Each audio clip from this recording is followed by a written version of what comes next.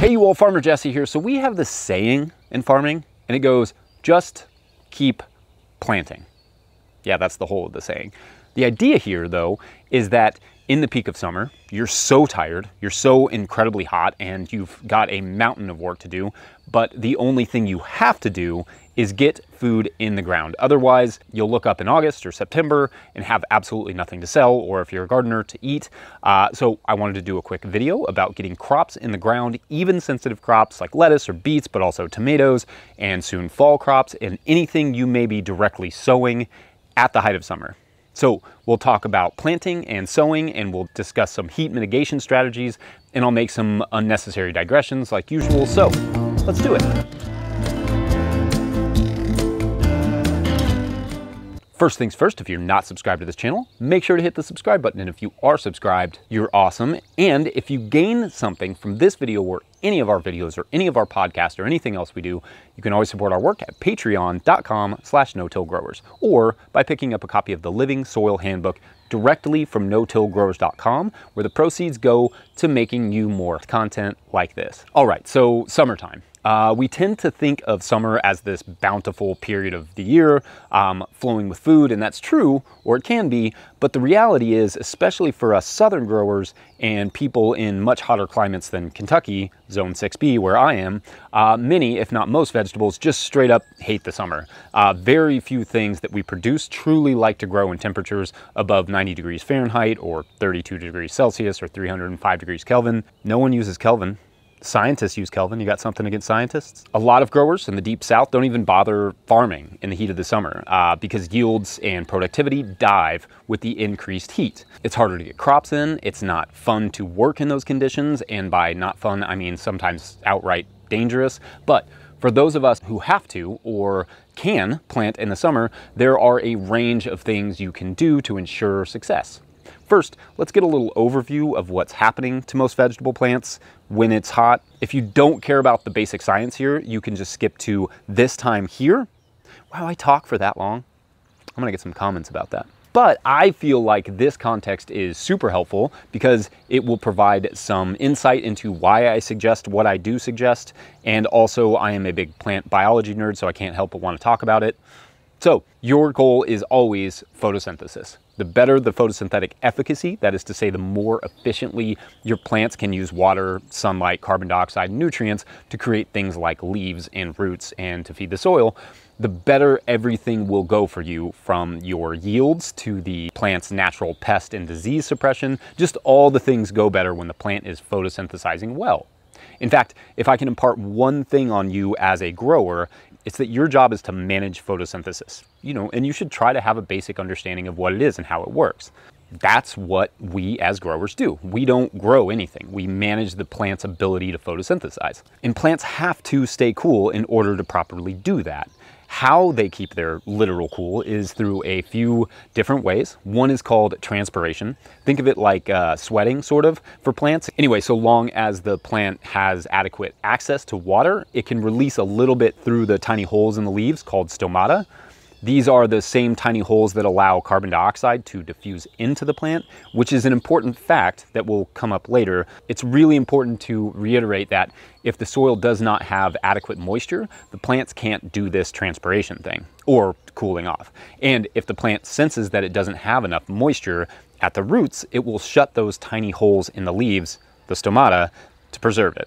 This is not great on many levels. One, the plants are not cooling themselves off, but two, that also means that the plants are no longer allowing CO2 in or pulling nutrients up into the plant from the soil, because transpiration is not just about cooling the plants off. This is the process that allows the plant to defy gravity and essentially pull nutrients from the soil into the plants, almost like a siphon.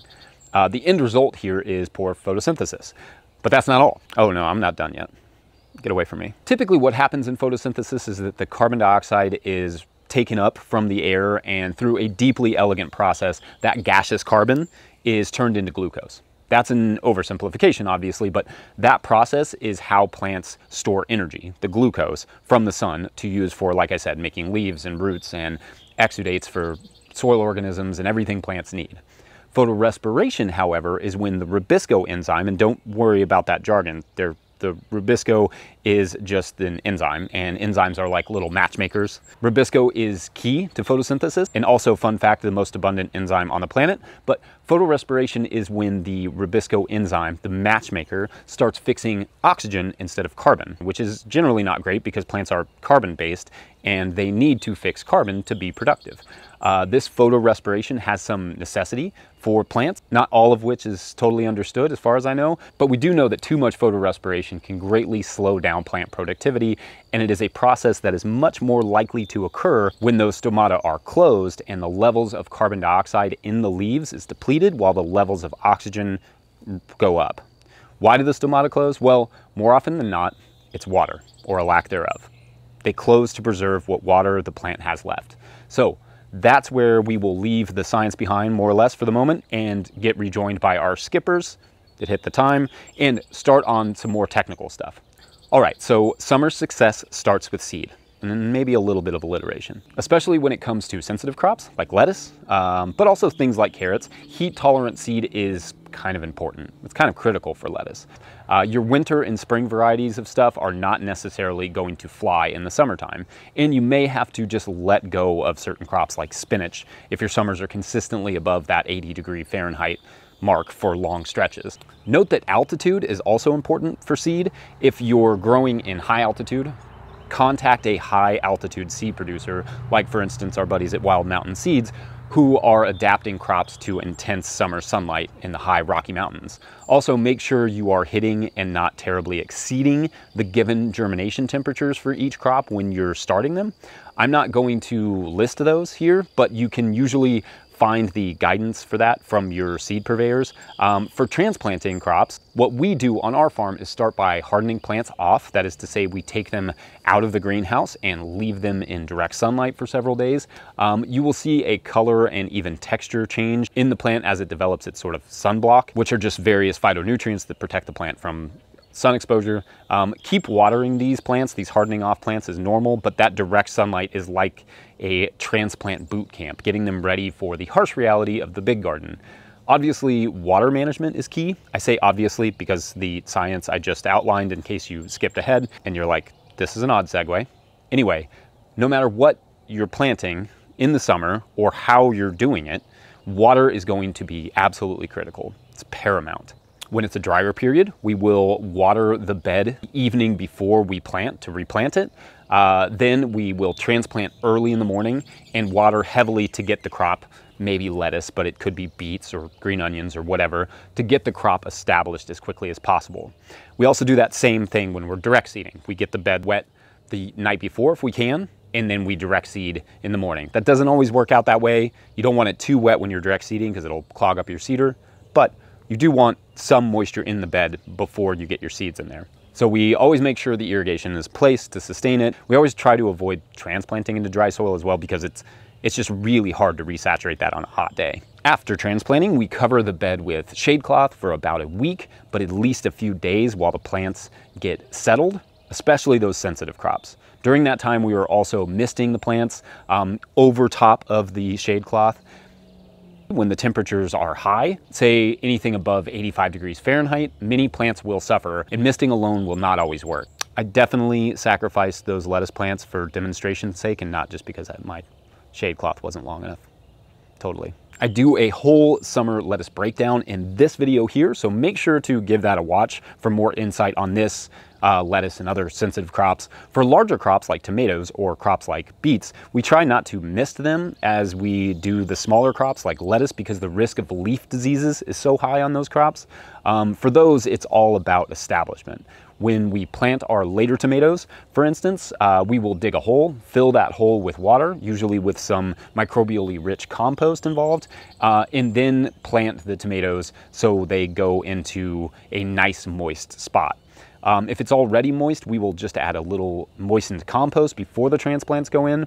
Just make sure to get moisture at the base of the plant is what I'm kind of getting at here. Always, always make sure the soil on the transplants themselves is soaking wet before you transplant as well.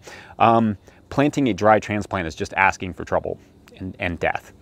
Do any summer transplanting as quickly as you possibly can, and once it gets too hot, stop transplanting. Get the misters on or get it covered with a shade cloth pronto. If you have to, finish the planting in the evening or early the next day. Putting a plant into hot soil with hot sun above them is not a recipe for success. Though admittedly, some of those longer season crops like tomatoes, if you are still planting them, will do fine. On that note, it's mid-June here now, and many of us could probably still sneak in a round of determinate tomatoes, which are faster, depending on where you're located and what your lows are like. If you don't have or don't want to use shade cloth, just about anything can work, but no matter what you use, it cannot be touching the plant. If the material gets too hot right against the plant, it will burn the plant. We use these 9-gauge wire hoops that were originally made for 30-inch beds, so they're like 54 inches long, I think. But if I was going to do them for my 48-inch beds, I would probably make them like 72 or 75 inches long.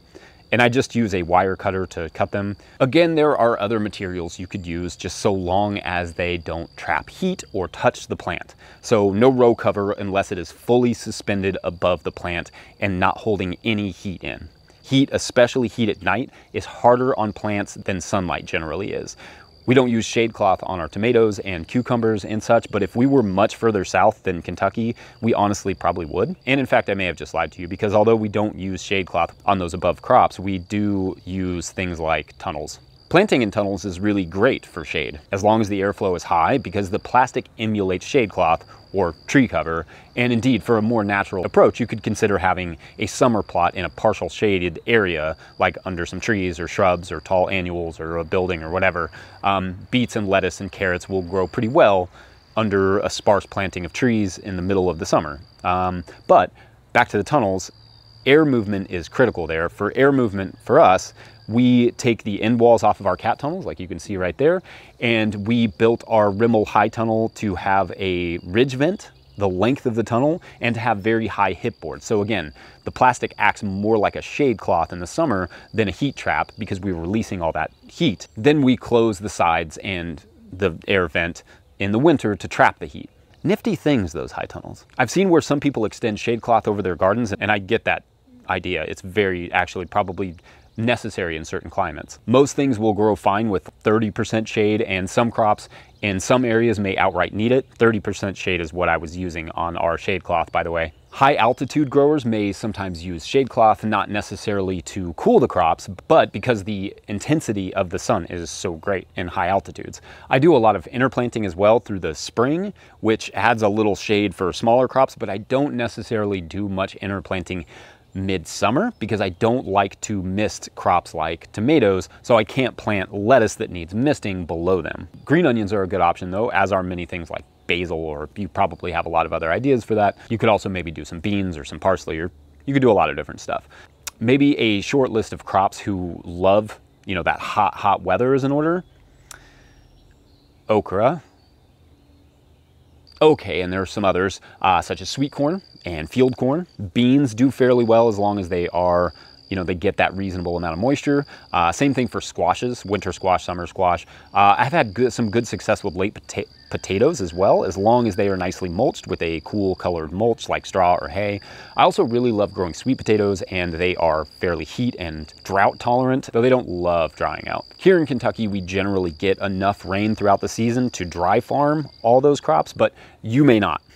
There are also things like Malabar spinach, which I do not have any experience with, except for I ate it once and it was delicious. Feel free to list your heat tolerant summer varieties in the comments section.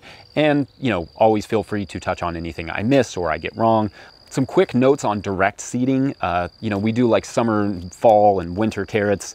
Those things often have to be sown in the heat. So one thing that we will do, and beets too and other crops. So one of the things that we'll do is we'll sow it, preferably into lightly moistened soil, and then we will get that very wet, either with drip tape or with, as in this shot, you can see I'm like really soaking this bed because it's 100 degrees when I'm shooting this video. But soak that bed really well, and then you'll pull either a double layer of row cover. So it's not trying to hold it in, it's actually trying to block out the sun. So a double layer of thick row cover. Or you can also stretch over it a plastic tarp with the white side up to kind of reflect the light but hold in that humidity. You don't want to leave that on for too long, and the goal will ultimately be to germinate the crops, and then get that tarp off before they're really up. The second that you see a sprout, you really want to take that off. I mentioned that in the beet video, and I mentioned it in the carrot video, I think, and also probably in other videos, but it will dramatically speed up the process of germination and also get you better germination on those directly seeded crops. When they're coming up out of the ground, when they're just germinating, take that tarp off at night so they don't get burned up by the sun, and also consider misting them a little bit. That will also help.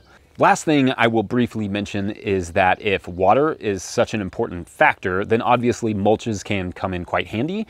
We use a fair amount of mulch on our farm in the form of cover crop residue, like I talk about in this video, but also hay, leaves, and mulching composts, all of which I really break down thoroughly in the Living Soil Handbook and in other videos on this channel. Of course, always be employing all the things that help build soil organic matter in your garden, which will help retain moisture. Not to turn this last little bit into a resource guide, but watch this playlist here on the 4 basic principles of soil health for some guidance on that, or just keep your soil planted as much as possible with a diversity of plants, keep it covered as much as possible with mulches, and disturb it as little as you possibly can. That will help to build up your soil's natural ability to retain moisture. Lastly, I just want to, didn't I just say lastly? Second to lastly, I just want to touch on fall crops because I find our region, these are really hard to establish, specifically the brassicas. Our approach here is to keep the transplants covered with insect netting for most of their growth in trays to avoid early pest damage from flea beetles, harlequin beetles, cabbage moths, and the whole slew of brassica-loving pests we get here. Then, when they are big enough, we harden those crops off outside. We again make sure the bed is moist, add a little wet compost to each transplant hole, make sure the transplants themselves are wet, and then we pray. If we have insect netting available, we will cover them. And this is the only crop that if I see a lot of caterpillar eggs, I will apply some Bacillus thuringiensis, or BT, which is a bacteria that explodes the caterpillars. Yep. Long season brassicas tend to be very hard for us because they need to be planted in August when it's still blazing hot here. Kales and the like are a bit easier because you get to plant them a little bit later, and a little shade cloth can also help reduce the stress on those as well. And like I said, a little insect netting like this is a good idea, with one caveat: it's thin, but it does still retain some heat. So if you can at all mist these crops, it's a good idea. The other caveat there is it's kind of expensive. Anyway, I said a quick video and then promptly failed to do a quick video. So like this video if you like this video, make sure you are subscribed to this channel. Support our work if you can at all at patreon.com/no-till-growers, or pick up a copy of the Living Soil Handbook from no-till-growers.com specifically to help support more videos like this. Thanks for watching. We'll see you later. Bye.